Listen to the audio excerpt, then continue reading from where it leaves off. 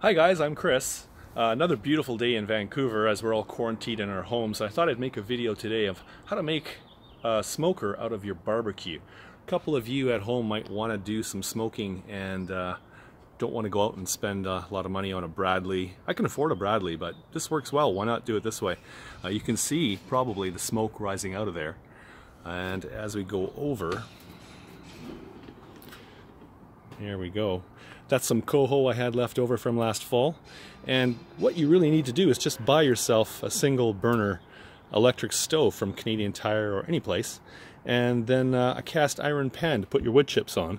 The wood chips you can get at Canadian Tire or your favorite fishing shop, and you're ready to go.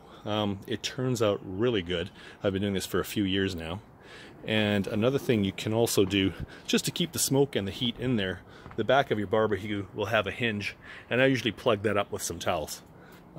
This is a really good way to make anything that you like smoked. Can really see that coming out of there. So I hope this helps you out if you ever want to try this out, and or if you have, let me know.